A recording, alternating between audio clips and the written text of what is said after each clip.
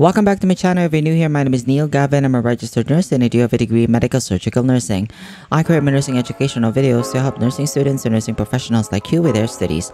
If that is something that you are interested in, consider subscribing. If you're already a subscriber though, thank you so much for your love and support. I see you. I upload my nursing educational videos Mondays, Wednesdays, and Fridays. Please make sure to subscribe now. Hit that notification bell so that you will be the very first to watch my newest uploads. Also, don't forget to give this video a big thumbs up and share with your friends because that will really help me know that you like to see more contents like this. Without further ado, you guys, let's jump into the video. Hi everybody, how are you guys doing? Good morning, TGIF. Thank God it's Friday, and wherever you are right now, whatever time zone you're listening and watching to me right now, I just wish you good morning, good afternoon, and good night, just in case I don't get to see you. And yes, it's been a while since the last time I actually uploaded anatomy and physiology lecture. Sundan natin yung nakaraan nating discussion about sa nervous system. And I believe this is part 6 na nga ng paghimay natin ng iyong nervous system. And I actually wanted to do it by parts because I want to have a thorough deep dive per section ng iyong nervous system. Masyado kasing malaki yung nervous system. So, gusto ko may mastery. O, diba? Ang saya. Ngayon, kung di mo pa napapanood yung first mga lectures ko under anatomy and physiology ng nervous system and some other lectures I have under sa category ng anatomy and physiology, marami-rami na po yun. Basahin mo. Magtatayo na tayo na magagawa na ako ng libro day.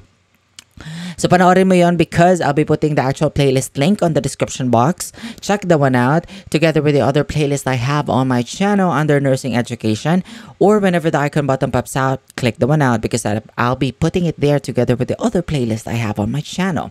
Now, before I further proceed, I would just like to grab this opportunity to announce to everybody that we are moving towards 20,000 subscribers really fast. And thank you so much, you guys, for holding on to me. Maraming salamat po for all your love and support and your dedication to this channel.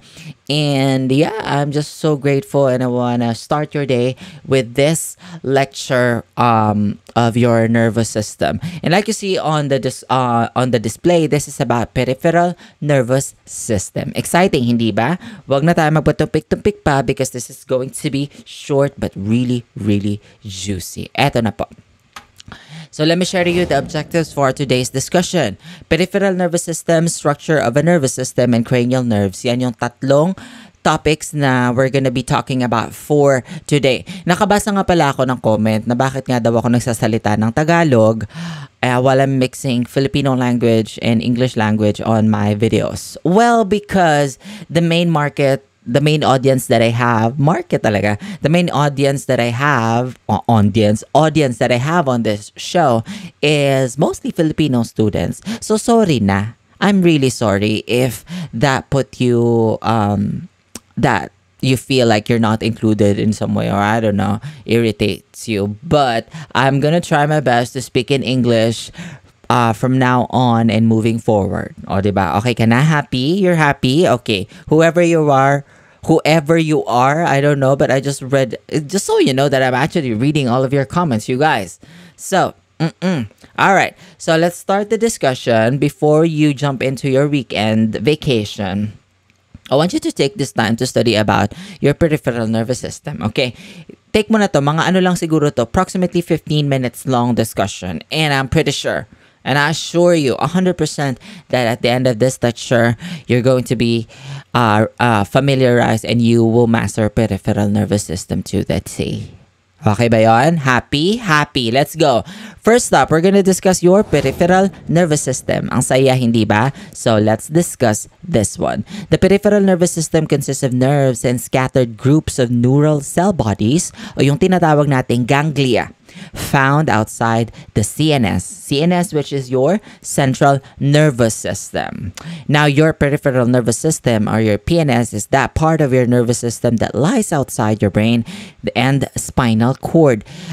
These are the nerve fibers that extends outside your central nervous system, which consists of your brain and your spinal cord. When you talk about your CNS, you're only talking about two anatomical body parts, which is your brain and your spinal cord. Those nerve fibers that connects your brain to the outside of the nervous system, nakakonekta sa nguso mo, sa face, sa muscles. Those are what you call your peripheral nervous system. All right, it plays a key role in both sending information from different areas of your body back to your brain, as well as carrying out commands from your brain to various parts of your body. That's the reason why you'll be able to lift your finger or raise your hands, to close your hands, open your hands like that, because of your peripheral nervous system in conjunction with your central nervous system. Are we good? Very good. Let's proceed. We're going to talk about your structure, or the structure of a nerve. Now, a nerve is a bundle of neuron fibers found outside the CNS. Ito po siya. When you say the structures of your nervous, or the structures of the nerves, here are some of the parts of a nerve. So we have endoneurium. Now, each fiber is surrounded by a delicate connective tissue sheet, and which is called an endoneurium. Now, hindi sheet, S-H-E-A-T-H. Yung tinatawag nating fiber, like the sheet that is surrounded that serves as an insulator for your nerve fibers, that is your endoneurium. Malinaw? Malinaw. We also have your perimerium. Now, these are groups of fibers. Groups of fibers are bound by a coarser connective tissue wrapping the perineum. Perineurium. Bakit napunta tayo sa GU? Okay, sorry. Perineurium, to form fiber bundles or fascicles. We also have your epinerium. Mag-ingat tayo sa pronunciation. Baka saan tayo mapunta. Finally, all the fascicles are bound together by a tough fibrous sheet and epinerium to form the cord-like nerve, as you see on the picture. Now, mixed nerves. Now, nerves carrying both sensory and motor fibers are called mixed nerves. I-discuss natin to. Ano yung sensory nerves na sinasabi natin? Sensory nerves, these are nerves that carry impulses toward the CNS, only are called sensory or afferent nerves. Ano naman yung tinatawag nating motor nerves? Motor nerves, those that carry only motor fibers, are motor or efferent nerves. Effect. Sensory, yan yung information papunta sa CNS. Bawa, example, may kandila. Ikaw, kung parang di ka na grade 2, nilagay mo yung kamay mo doon sa kandila. O, so sasabihin ng utak mo, napasok ka. So, yung mga sensory fibers mo on the tip of your fingers, that will send a signal to your brain that quick, that fast, that millisecond, that this thing, dahil hindi siya na grade 2, parang siyang chubobo, napasok siya, kailangan niyang i-remove yung finger niya, otherwise, he's gonna burn himself. You know what I mean? So, that's your sensory. And the fact that once the brain interprets that this is harmful to the body, it can cause me burn, your CNS will send a command to your motor nerves to remove your hand, remove your finger out from that candle light. Ganun lang po. Okay? Malinaw tayo sa structures ng iyong nerves. Once again, these are the structures of your nerves. Now, last slide na nga tayo ha. But before I proceed with the final discussion, let me just give you time for you to subscribe to my channel.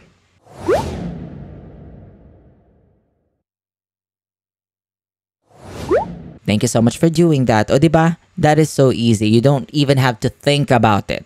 Okay, let's proceed. Cranial nerves. So we have the 12 pairs of cranial nerves primarily serve the head and the neck. Okay? So ito na tayo. Mga cranial nerves, mga O. Naalala niyo yun? Ano ba yung mga namin nung nagre-review ako ng board exam? Meron kaming O. Touch and feel. Mga ganon. Diyos ko. Ito po siya. Didiscuss natin siya ng mabilis. Sabi ko sa iyo diba patapos na tayo in less than 10 minutes? Matatapos na tayo. Ito na. So, the cranial nerves, ladies and gentlemen. bow. We have this is in chronological order.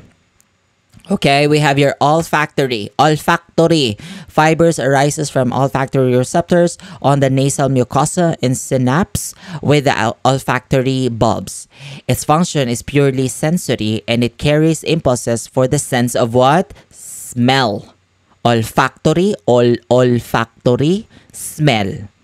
Malinaw naman na yun siguro para kayong hindi na grade 2. Sure. Eto na tayo. We have your optic. Now, fibers arises from the retina of the eye and form the optic nerve. Its function is purely sensory and carries impulses for vision. Naalala mo yung mga klase ng nerves natin? We have mixed, we have sensory, and we have motor. I'm gonna discuss to you each cranial nerves and what type of nerves they are. Okay? So, olfactory and optic, these are sensory fibers. Ano yung optic? Siya yung sense of vision. Olfactory, sense of smell. We have your oculomotor. Diba social? Oculomotor fibers run from the midbrain to the eye. It supplies motor fibers to 4 of the 6 muscles. We have your superior, inferior, medial, rectus, and inferior oblique that direct the eyeball to the eyelid and to the internal eye muscles controlling lens shape and pupil size. Oculomotor, the one that controls your pupil size and lens shape. That is your oculomotor. All right. We have your trochanter. Two.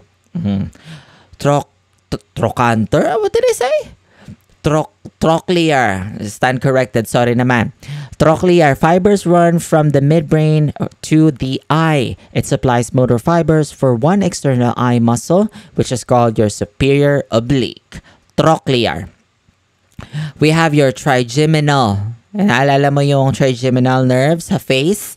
Yes. Fibers emerge from the pons and form 3 divisions that run to the face. It conducts sensory impulses from the skin of the face and mucosa of the nose and a mouth. Also contains motor fibers that activate the chewing muscles. This is your trigeminal nerve. Ilagay mo yung tatlong daliri mo, yung iyong index finger, middle finger, and yung ring finger sa face mo. Like, perpendicular to your face. Perpendicular ba? Or, itapat mo lang good sa mukha mong ganyan. Oh, that is your trigeminal nerve. Yung hand mo dapat nasa dulo ng ears. That is your trigeminal nerves. Okay? We have your abducens. O, diba? Naalala pa si abducens? Fibers leave the pons and run to the eye. It supplies motor fibers to the lateral rectus muscle, which rolls the eye laterally. Ang daming mga cranial nerves na connected sa eyes, diba? O, diba? Ito sila. So, ang abducens, siya yung, responsible for your eye rolling. Okay? Next, we have your facial cranial nerves. Fibers leave the pons and run to the face. It activates the muscles of facial expression and the lacrimal and salivary glands. Lacrimal, pagluha. Salivary glands, pag lalaway. O, diba? Pag naglalaway ka for today's video, ito ang iyong facial nerve. Now, which carries sensory impulses from the taste buds of the anterior tongue. O, diba? Gusto mo yung may emphasis tayo sa mga pagdidiscuss. Ito tayo sa vestibulocochlear. Masyadong green ang mata. Vestibulocochlear. Hindi cochlear, cochlear. Now, fibers run from the equilibrium and hearing receptors of the inner ear to the brain stem. Its function is purely sensory. Vestibular branch transmits impulses for the sense of balance, and cochlear branch transmits impulses for the sense of hearing. Sense of balance, that is your vestibular. We talk about your cochlear branch. It transmits impulses for the sense of hearing. Pinagsama, vestibulocochlear. Kaya may mga problema, may mga vertigo. Kadalasan may problema sila sa iyong vestibular cochlear nerve. Okay? May problema sa sense of balance. Sa ano naman to sa tenga na nakikita. Now, we have your glossopharyngeal. Fibers emerge from the medulla and run to the throat. It supplies motor fibers to the pharynx, or what we call the throat in layman's term, that promotes swallowing and saliva production. It carries sensory impulses from the taste buds of the posterior tongue and from posterior receptors of the carotid artery. Once again, that's your glossopharyngeo. We have your vagus nerve, very famous. Vagus nerve's fibers emerge from the medulla and decrease into the thorax and abdominal cavity. Ang haba nito. The fibers carry sensory impulses from the motor impulses to the pharynx, larynx, and the abdominal and thoracic viscera. Most motor fibers are what? Parasympathetic fibers that promote digestive activity and help regulate heart activity. Very true. Remember, naalala mo yung carotid sinus massage? Vagus stimulation, eto po siya. Because it extends from your carotid artery. So, ang vagus nerves mo responsible for what? Parasympathetic effect.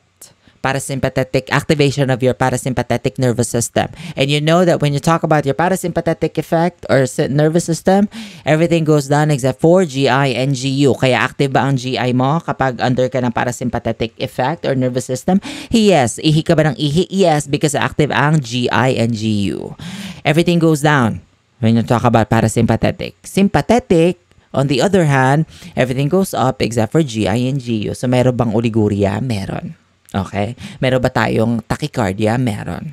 Okay? Meron tayo niyan. So, yun lang naman yung difference. Next, we have, malapit na to, ang bilis, diba? We have your accessory cranial nerves. A fiber arises from the medulla and superior spinal cord and travel to muscles of the neck and back. Mostly motor fiber that activate the sternocleidomastoid. Ano yung sternocleidomastoid? Oh, yun yung ating muscle for what? For breathing. Accessory muscles for breathing. And trapezius muscle. Both are used as accessory muscles for breathing. We have your hypoglossal fibers run from the medulla to the tongue. Motor fibers control tongue movements. Sensory fibers carry impulses from the tongue. Sorry ha, medyo advanced lang na late lang tayo nag-extend lang tayo ng mga 2 minutes sa ating discussion kasi ang target natin is 15 minutes lang. Pero once again, these are your 12 cranial nerves. I think I have like an update or one of you guys commented na updated na daw. May nadagdag na cranial nerves. Kung may nadagdag, ilagay mo sa comment section sa baba kasi hindi ko mahanap yung research study na nagdagdag sila ng cranial nerves o may mga bagong discovery about the new cranial nerves that is being discovered. So, ilagay mo sa baba because I would really, really love to know. And if you can also put the reference there, I'll be more than happy to check the one out for you guys. Para na rin matuto ako at matuto tayong lahat. Hindi ba? Now, dyan na nga natatapos ang ating discussion. Thank you very much for watching. Please like, share, and subscribe to my channel for more nursing educational videos. You let me know. If you have other nursing topics that you want us to do, comment it down below. Abangan mo nga yung upload natin next week because that's going to be amazing and a lot of knowledge and learning. You guys, take this weekend as your break, as your pahinga. And then once you recover, come back on the weekdays, come back on Monday, fresh and rejuvenated and ready to learn. And I'm gonna be waiting for you guys on Monday, and I'm still gonna be seeing you same time, same channel. And don't forget to follow me on all my other social media accounts. Everything is at Neil Galve, except for my TikTok account, which is Neil Galve Official. Tulungan mo na nga ako, ipamalitan mo na sa Radyong Sira, ang pinakabago, pinaka-fresh at pinaka-libreng nursing review center sa balat ng YouTube. And I'll see you again next week. Have a good weekend. Bye!